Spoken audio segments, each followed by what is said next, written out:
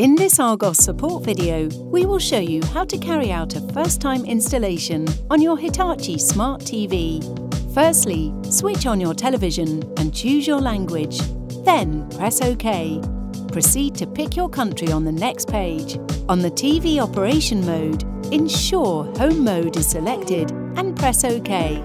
To access all of the smart functionality on your Hitachi TV, you need to confirm all of the terms and conditions. If you skip any of these, you will not be able to access certain internet and smart services. We strongly recommend you read through all of the privacy settings. For the purpose of this video, we will quickly go through the options. Then, on the Network and Internet Settings page, scroll up to Network Type and scroll left to pick Wireless Device.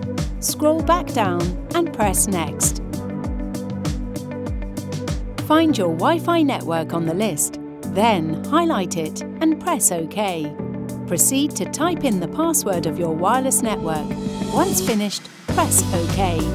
After a brief moment, your television should connect to your desired wireless network.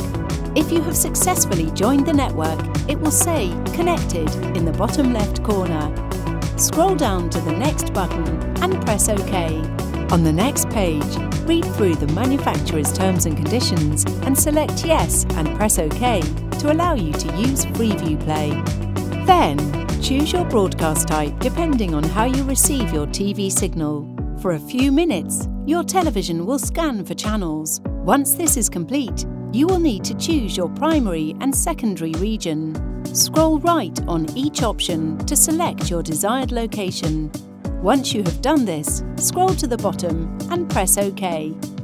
If you are using a satellite, cable provider or other service to receive your TV channels, select Digital Aerial and press OK.